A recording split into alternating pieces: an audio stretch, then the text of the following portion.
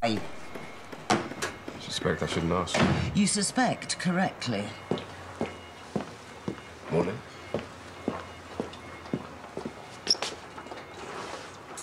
Oh, just help yourself. You think I need to ask for permission? Clearly not. However... No. This doesn't warrant a conversation. Not while you're moving your assets around. So I didn't see it coming, but there were witnesses. We finally have Marlon's blessing. And there wasn't any small print.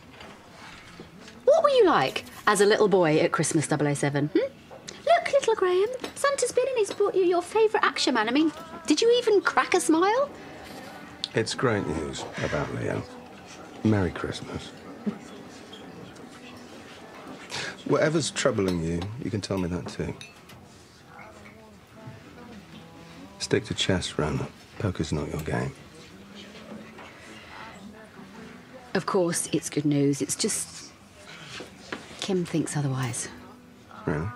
Before, when she was in Marlon's ear and I pulled her up on it, she just said some things. What kind of thing? It wasn't exactly a threat, but it just felt like one. Kim knows how to find buttons and when to press them. Yeah, well, she's certainly pressed mine. Hoping to get a reaction, but we don't give her one. What we do is go and get Leo and take him out. Just the three of us. Just the three of us. I like the sound of that. You know what, I'm too old to be playing games, man. OK, so don't mess about, right, asking how she feels. Just make it clear how you feel, mate. Ask her out. You'll find out one way or another. Hey, looks like fun. Taking bets? If so, my money's on Leo. Yeah, well, I think he'd rather just jump straight in. Yeah, so would Pete. For very different reasons. When we were kids, me and my brother used to spend hours doing this. Never get bored. Simple things. Simple times. An escape was still possible. What? Kim would appreciate it if all staff could meet at the pub for a celebratory drink. She must have an announcement tonight. Any idea? Sure it won't be missed. I don't jump through her hoops Well, you anymore. have to go. I mean, it's obviously important. Yeah, I suppose so. Can we meet at the park? I could come along too, offer you a little bit of moral support. I could drop Leo off at Daddy Paddy's just for an hour. He'd love that. What has Kim got to celebrate? I don't know, but anything but her imminent demise would be a huge, huge disappointment. Just like to thank everybody for coming here at such short notice today. And, ladies and gentlemen, the guest of honour has finally arrived. So everybody, raise a glass to myself and Graham. Please join us in celebrating our wedding anniversary. Cheers. Don't tell me you'd forgotten. That hurts. I don't actually believe this. Can you believe this? And I thought I'd have bad anniversaries. You don't know the whole truth. OK, so you haven't got me a present. I suppose I'll just have to settle for a kiss. That's not a happy marriage, is it? Nobody wants a situation. Don't give me an excuse. Rona. I'll finish you. And people told me he wasn't marriage material. Rona, please. Come on, you know what she was trying to do. This is what she wants. Tell me she's lying. Rona, please. Tell me she's lying. Right. So what am I then? In this total freak show, what am I? You're everything to me. It was purely a business arrangement, nothing more. Do you really think I'm that stupid? You know what? Maybe I am. No, you're not. If I'd seen that coming... Do you know, I have tried so hard to get my head around you and her and your special arrangement, your messed up, dysfunctional, whatever the hell it was, is. It was nothing. But it is, isn't it? Because you're married. So come on then. What was the ceremony like, eh? Tell me about our dress. What about the buffet? No, you didn't. What? What am I being? Flippant? Unreasonable? I told you. No. No, you didn't tell me. That's the point.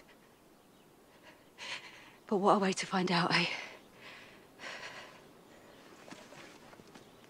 Let's just go. I don't want to do this now, OK? I feel sick. I can't go on like this. But there's nothing else to say.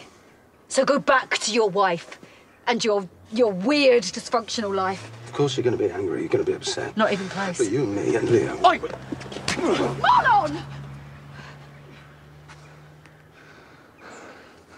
I knew what you were. This is between me and Rona, not you. Leave me alone, Graham. What? Please don't make things any worse. Marlon!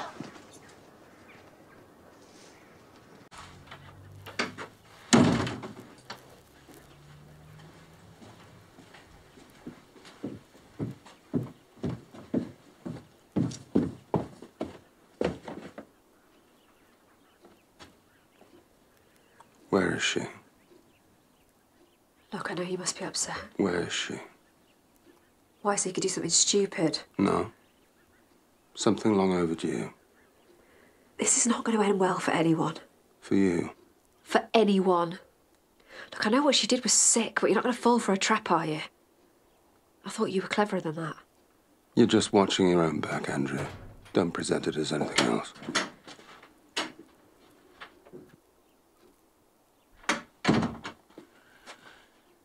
So, I was thinking, maybe next time we should renew our vows.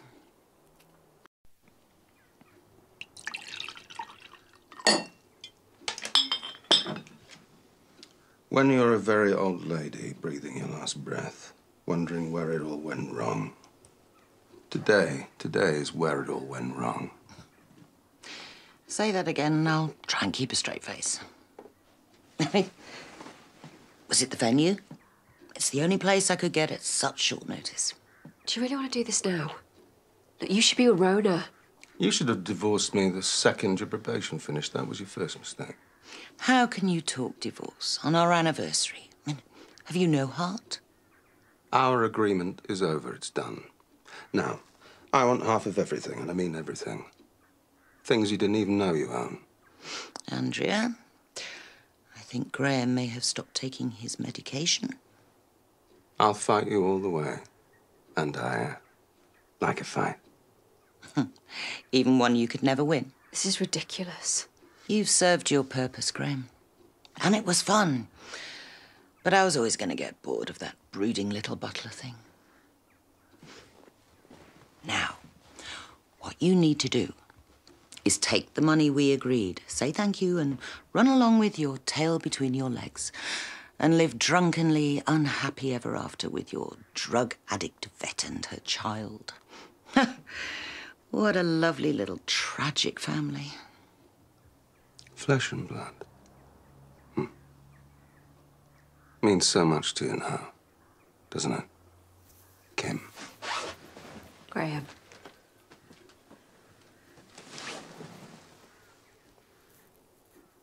You want tragic?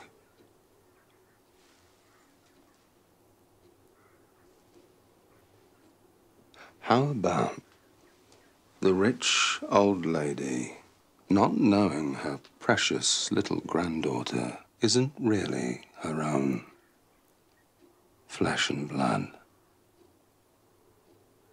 That sounds a lot worse. I know what you're doing. You really think I'm gonna bite? Yes, because the seed's been planted. Oh, I'm sorry. I should have chosen my words a little more carefully. Oh, this is not going to solve anything. No, but it's not about damage limitation now. Of course she's my granddaughter. And if we have to do a test to prove it... Your poor stupid Sonny doesn't know either, but now you do. Liar! And you'd grown so close to her, hadn't you? But Millie isn't Jamie's daughter. She's mine. The apple of my eye.